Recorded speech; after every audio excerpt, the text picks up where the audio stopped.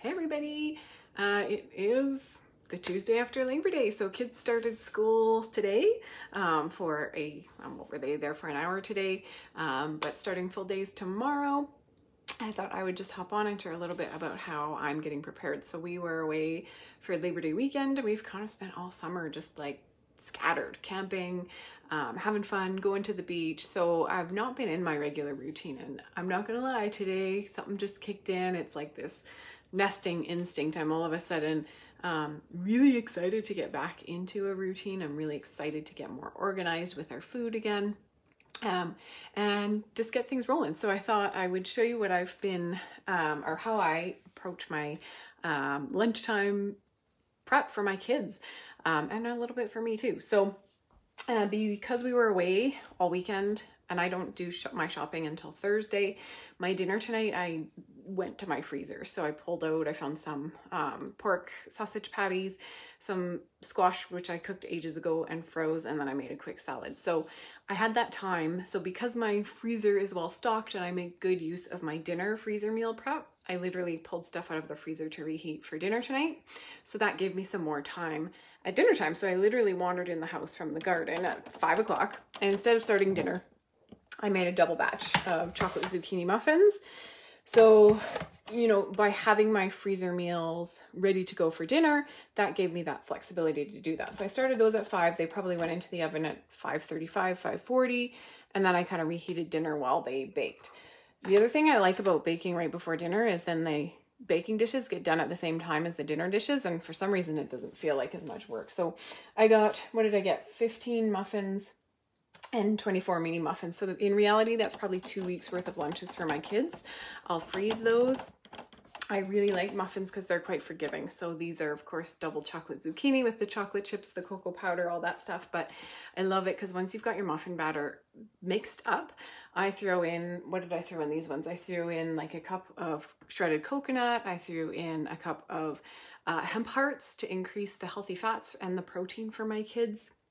I think there was something else I added in that wasn't in the recipe, but muffins are awesome that way. You can just load them up with like raisins or chopped dried fruit, whatever you feel, you know, would help your kids, and the batter just does amazing with that kind of stuff, as long as you're not changing the liquid ratio in it, right? So that's what I use my dinner time for.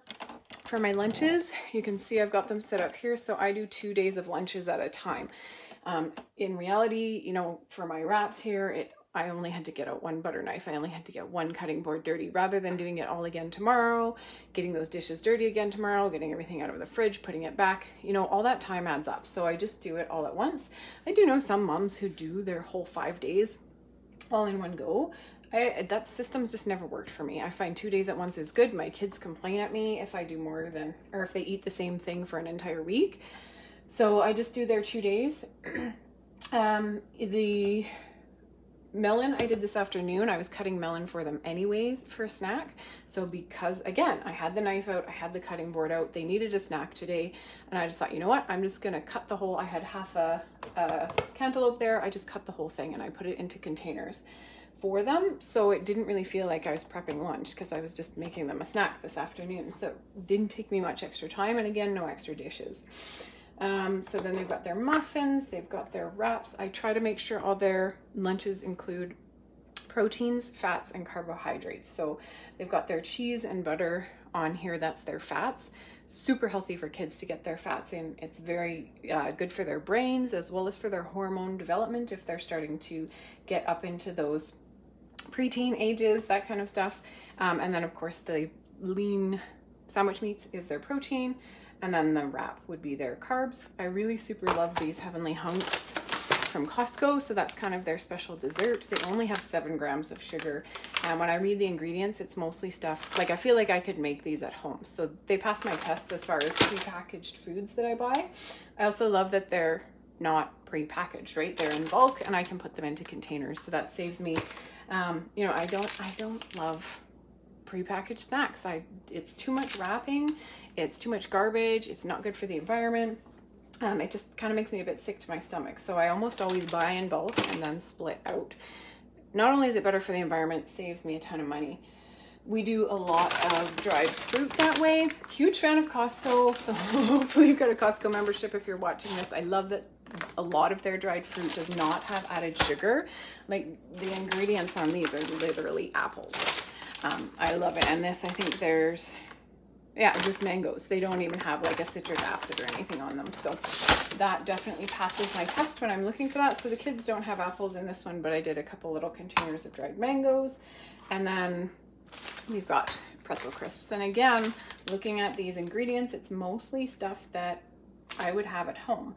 There's sodium hydroxide, which is the only thing I wouldn't be putting into my own baking, right? Which is, that's the preservative to keep them crispy and lasting longer. So, so in general, when I'm looking, and then they've got their plums from my mom and dad's tree. So I always love free food. Got to take advantage of that when you get it, right? So when I'm looking at packing their lunches, a lot of fresh, or as much fresh as I can, right? So I would probably have a veggie in here if we had not just gotten back from camping, you know, cucumber sticks, carrot sticks, that kind of stuff.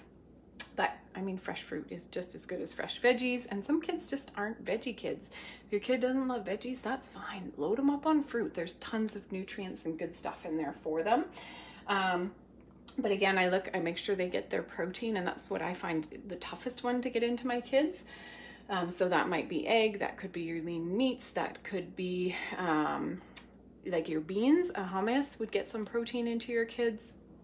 And then their healthy fats, which for my kids, they actually can't eat dairy, or if you're in a nut-free class, nuts are also a really good source of fat.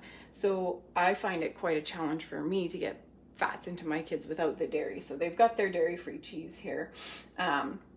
But I'm quite often doing like energy bites or adding things like hemp hearts to their muffins, because that's going to make sure to get those fats into them.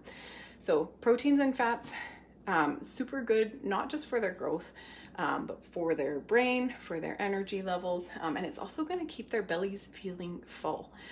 You know, if you send them a lunch that's mostly carbs, which, let's face it, kids love carbs, right? We probably all know it as moms. If kids have a choice of a snack, it's going to be something carb heavy, but they're going to be feeling hungry all day. They're going to need snack after snack after snack after snack. So if you find your kids are needing huge lunches, try and think of ways that you can sneak in that extra protein and those extra fats, and you might find all of a sudden they need one less or two less snacks than if it was a very carb heavy lunch, because we just don't burn through it as fast. It keeps our tummies full. So that's kind of my main strategy for lunch. I keep the sugar low, watch for those proteins and fats, and try to get them in there. For myself, the environmental factor is huge, so I buy in bulk and then split out into smaller containers. And I pack 2 days at once, because honestly, I don't like packing lunches. I kind of make more work for myself because I don't do the pre-packaged. But by doing 2 days at once now, I get tomorrow night off. So, you know, I could take that 20 minutes or 15 minutes that I would be using to make lunch to either do something else for myself, or I could do something like whip up a quick batch of energy bites, because they take almost no time to throw together. And right now, I'm in week 1. I'm kind of trying to stock up on the snacks. Normally, my freezer would be stocked with a couple different kinds of muffins, you know, because they're not going to want to eat these every day. I'll freeze them and just pull them out as we go, and I'll mix it up with some other goodies as we go. So that's how I prep for my lunches. Hopefully there's a tip or two in there that will be helpful for you as well. I'd love to hear from you. Tips that you have that you send your kids with, if there's snacks that you've discovered that they love and you also love that are healthy, or just let me know what your favorite tip was from the live tonight. That would be awesome. So thanks a lot for tuning in, everybody. I appreciate your time, and happy back to school.